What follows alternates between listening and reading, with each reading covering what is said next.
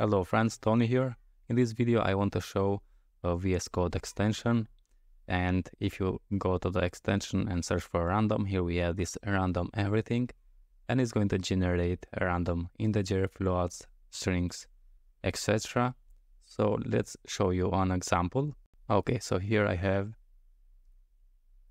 two objects with ID, name, email, country, and social URL.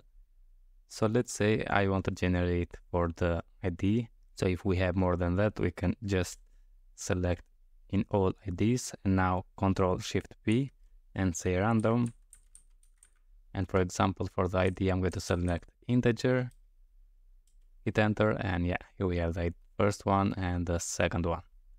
Let's go to the name, select the first one, select the second, and as I said, if you have more than two, you can select all and Command+Shift+P and say here we have a full name, or you can just say first name, but I'm going to say full name here.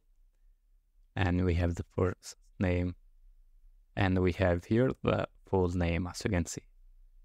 Also we have the email, also to this one, Command+Shift+P, say random, and select the email.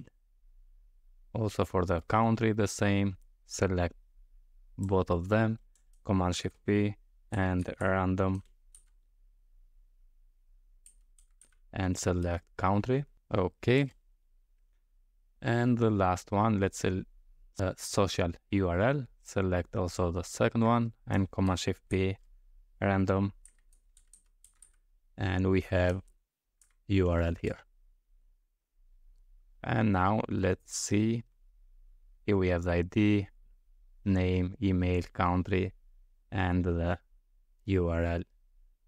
Okay friends, that's it for this video. I hope you enjoy and see you in the next one. All the best.